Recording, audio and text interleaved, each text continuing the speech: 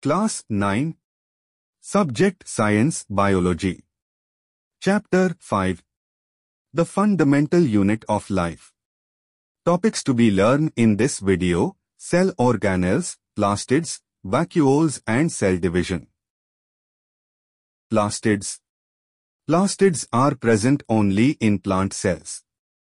There are two types of plastids: chromoplasts, colored plastids, and leucoplasts, white or colorless plastids. Chromoplasts containing the pigment chlorophyll are known as chloroplasts. Chloroplasts are important for photosynthesis in plants. Chloroplasts also contain various yellow or orange pigments in addition to chlorophyll. Leucoplasts are primarily organelles in which materials such as starch, oils and protein granules are stored. The chloroplast has many membrane layers embedded in a material called the stroma. These are similar to mitochondria in external structure. Like the mitochondria, plastids also have their own DNA and ribosomes. Vacuoles.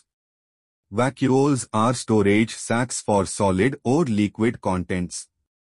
Vacuoles are small-sized in animal cells, while plant cells have very large vacuoles. The central vacuole of some plant cells may occupy 50 to 90% of the cell volume. Plant vacuoles are full of cell sap. It provides turgidity and rigidity to the cell.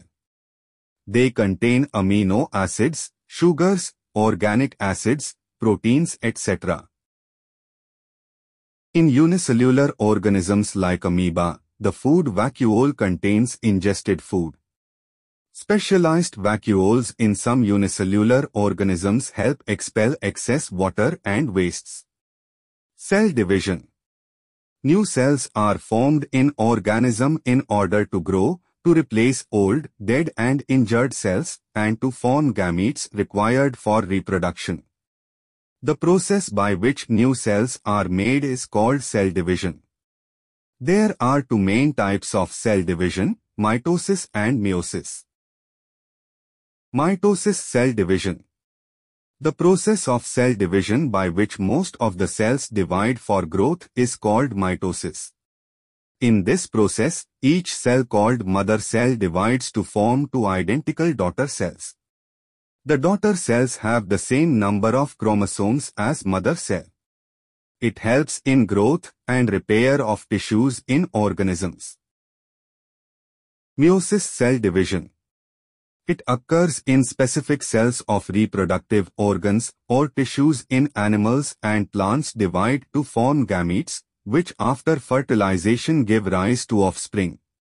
It involves two consecutive divisions forming 4 new cells. Each new cell has only half the number of the mother cells. This helps to maintain the chromosome number during fertilization. Thanks for watching. Please like and subscribe my channel.